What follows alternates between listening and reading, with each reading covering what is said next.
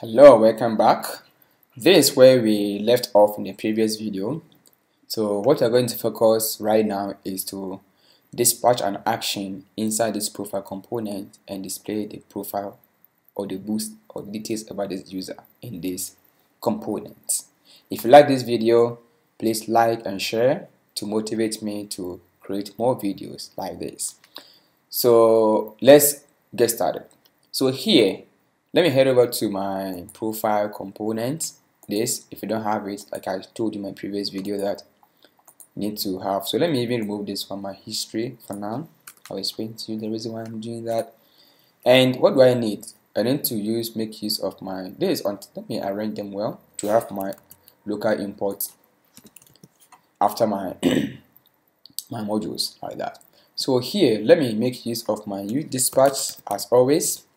If you have followed me until now, you know what dispatch is all about.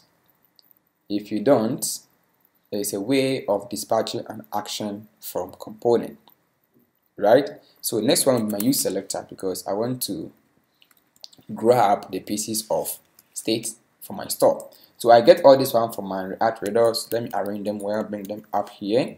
So dispatch is to dispatch an action from Redux hook, and use selector is to connect and grab the piece of state we care about. So here I need to also get the action. The action is called get user profile. Get user profile. I think I already exported sometimes. So let me check again my users action.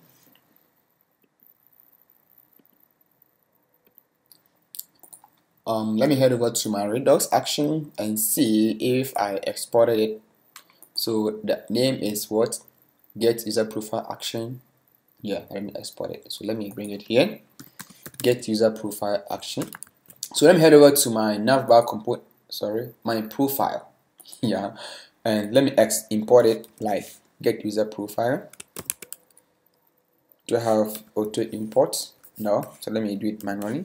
So import, let me grab it from // let me see. No, I'm going for, I think it's / one more slash. Let me see, I have my Redux. No, my assets, yeah, Redux is here, and then my actions and users and my user actions, and let me grab get user profile action. So here I have my action in my component. Next I have dispatch it. So I make use of use dispatch. Like I said, I've explained this one a couple of times in my previous videos. So this is used to dispatch an action. So here I'm going to make use of use effects because I want to also run my action anytime there's a state change in my application. So the next parameter I'm going to take based on my array of dependencies, which will depends on that. So my dispatch, now I'm going to take my get user profile action and then call it. So with this, when I save it and I head over to my application, you see that my profile action creator has been called. Let's try and see. Let me refresh it and let me show you if I'm correct. Perfect. Now we have it there. Isn't it wonderful? So with this, let me make it large for you to see that I've called the action inside my component. React is really awesome, and Redux, if you know the flow. So the way I'm enjoying it, the same as you. If you keep practicing, ask questions, and practice, you get familiar with the Redux and React syntax. So now I have user profile, users here, and I have my books in here. So now we have it inside our component, right? So we're going to grab this user and then just paste it here, email, blah blah blah, name, blah blah blah, and I have to loop through my books and then place them here as that, right? So let's continue. So now let me have a dependencies called dispatch, because when something gets changes, I have to run this one again. So let me use selector to grab the pieces. Sorry. So let me look at the state now. What do I need to grab? My state, grab user profile, right? So here, user profile, and I have the user. So here I make use of user profile. That is what I have it on my store. So with this one, I think I have loading. I can grab. I have explained this one. We have done this one a couple of times, so I'll move a little bit faster than before. User profile, and I may need the error. Sometimes I may face an error. I have the loading as well, and I have the user as well. So if you check it, we have the user here. Sorry guys. So with this, now I have the user there. So we are going to make some condition statement here. So before we even display this component, I'm going to check if it's loading or whatever. If it's an error, we can display an error. Loading, yes, you are a loading. So here, sorry. So here we say when it's loading, right? But before that, let me get an error. If there's an error, then let me show something h2 here, and then just know the kind of error. Let me embed it. If there's no error, then sorry guys, on my side. So if there's no error like that, I want to check for loading. So I will say if it is loading, is it loading? Yes. Then I will have my loader. I can create a loader component. I have loading component. If not, let me have use even h4 whatever and say loading. If it's not loading, then we need to return this div for now. So let me cut this one and then paste it here inside. So with this, let me show you one more time. Refresh. I will see the spinning, loading, flush it, and goes like that.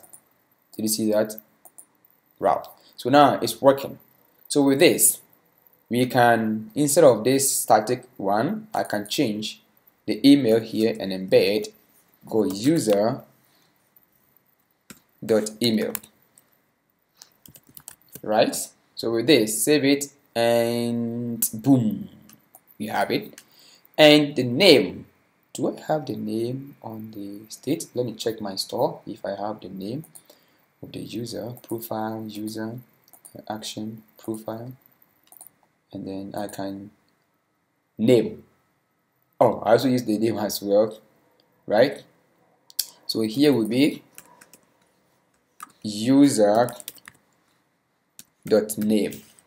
right? But sometimes it can tell you that you cannot read property of email on undefined. So to avoid that, let me make some conditional statement here. So I will say that if there is only a user, then grab the user ID. With this, we are sure we are secured.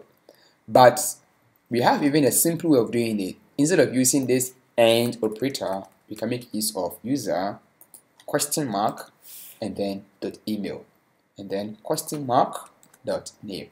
So with this, we are sure that we are not gonna get any error. So next is the book. Books. I'm going to loop through the books and display it. It's very simple that. And with this one too, you can make a conditional statement that if this error, display an error. Otherwise, then so here before even the, let me cut everything for my table here, and let's check. When is, if there's error, even you have checked the error above, right? So you're not getting the error here. But if it's loading, if actually it's loading, then you will say h1 and say loading, please wait. Alright, so with this, if it's not loading, then I can paste my table. With that, let me save it, and there's no error. It means we are good to go. So what do I need is the books. So instead of creating the static author here updates, I'm going to make it more dynamic. So instead of creating the T row, we are going to loop through and create it. So here we can, let me cut everything from here, because when you copy it and paste it one more time, you see one more row as, let me see, boom. So we need to loop through and get that. So let me cut the rows here and loop through on the books. On the user, we have books, remember? So let me show you in my dev extension tool here, and let me show you here in my state for user profile here, users, we have books here, and we can look through. So user.books. So here we have access to the profile, the books. So here we can say if there is actually user, then to be user.books. Sorry. So here we can make a simple way. So if there is a user, right, and user.books, and like I told you, we can make it a simpler way by making use of question mark to user question mark dot books. And here we're going to use map, right, to go through. And here I have access to the book, and when I return, immediately return GSX here, and I can paste in my book table. So with this, let's see, I'll have this only one book. So here, instead of that, I can even let me embed it here and say here I have my book.author from a MongoDB database, and then here will be book.title. So let me save it. With this, we have it. Let me check. Perfect, we have it done. So here, when I can create one more book here for my postman. Let me change this one to the body and say Node.js2 and programming 2 and the author 2. Send it. Boom. Why are you not creating it? You will. I trust you. Right? I trust you. You create it. Right? So, sorry guys, that's how we do it. So we can do that one from a front end and grab that. Alright. So guys, that's how we get a user profile into our profile page. So with this, I think, let me check my terminal why the server is hanging up. It's working. So what is wrong? Oh, sorry, on my side, I didn't provide in the authentication part, my headers. Sorry, my headers here.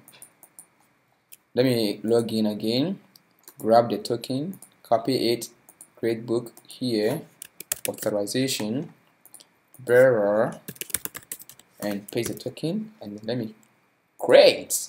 Boom, we are good to go. So let me refresh my application. You see I have more and more book created. Boom, we are good to go. So guys, that's how we do it. If you have any questions, leave comment below, like and share to motivate me to make more videos like this and many more. So thanks for watching.